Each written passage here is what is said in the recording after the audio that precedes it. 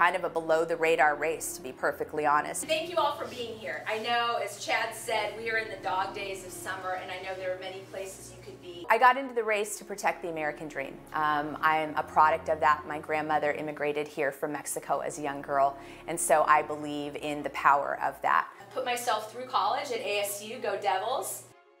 I think I'm very much the person I am today because of how I grew up. I was so lucky to be raised by real salt-of-the-earth people.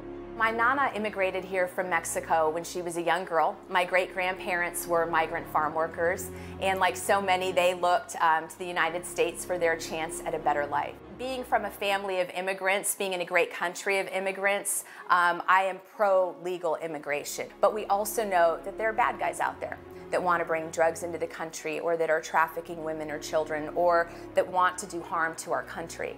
And so we need to make sure that we are doing everything we can to keep those folks out and welcome in the ones like my grandparents who are looking to build a better life. The diversity of this community, as distinct as the bodegas of the Bronx, as beautiful as the blossoms of Miami, and as unique as the breakfast tacos here in San Antonio.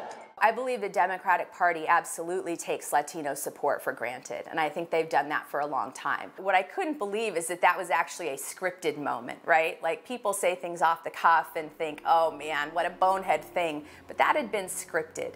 I think it's really unfortunate because obviously Latinos, we're so much more than that. And I think, you know, things like that also show where the Democrat Party is losing the support of the Latino community because we're put into this box. I think this is going to be a huge wake-up call for them in November, if it hasn't been already, that they're not going to, no one, Latino or otherwise, is just going to vote with a party because it's owed to the party.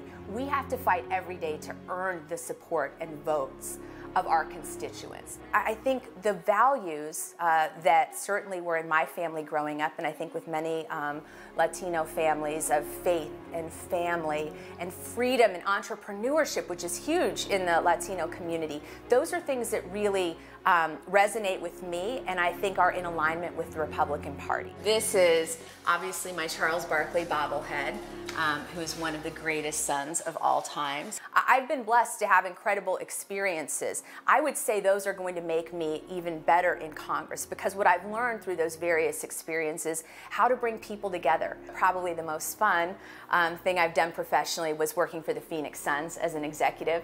As a kid growing up, I watched the Suns at the Madhouse on McDowell, and so to then be part of that storied franchise and count some of the old legends as my co-workers was really a lot of fun. But more importantly, I want to hear from all of you. I'm the only one in the primary that can beat Greg Stanton.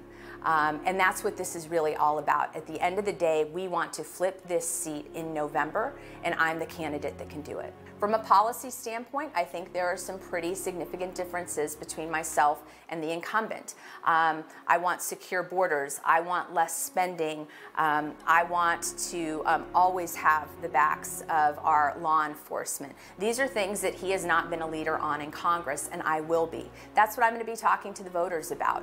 And I think what they're going to find is that they don't feel like things are going great, and they're going to be ready for a change, and I look forward to delivering that.